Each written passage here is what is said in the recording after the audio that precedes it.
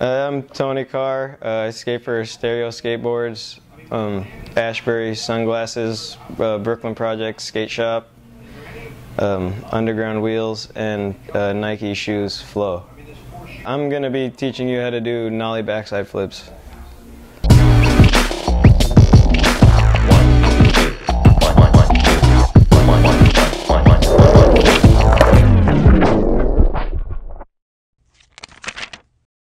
Yeah, before you do nollie backside flips, you should know how to do nollie flips and nollie back 180s.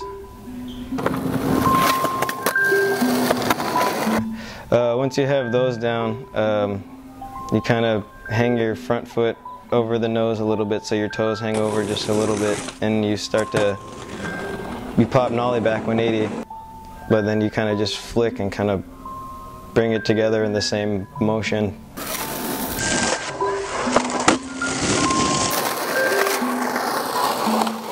Yeah, so after you kind of pop and flick, wait for it to hit your feet, and then you kind of turn it however much more it needs to go to turn the full 180.